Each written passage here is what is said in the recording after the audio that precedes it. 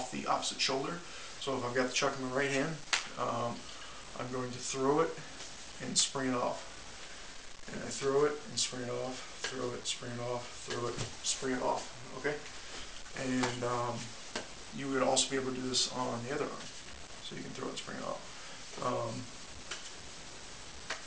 Basically, you want to just make sure that you don't hit yourself with the end of it. So you wouldn't really stand here and maneuver it like that. It would probably be something like you just took a swing and you're hitting it to come back off. It's that type of movement, and all of this is slowed down, but I encourage you to slow down. Keep it slow. There's no reason to get fast unless if you have to.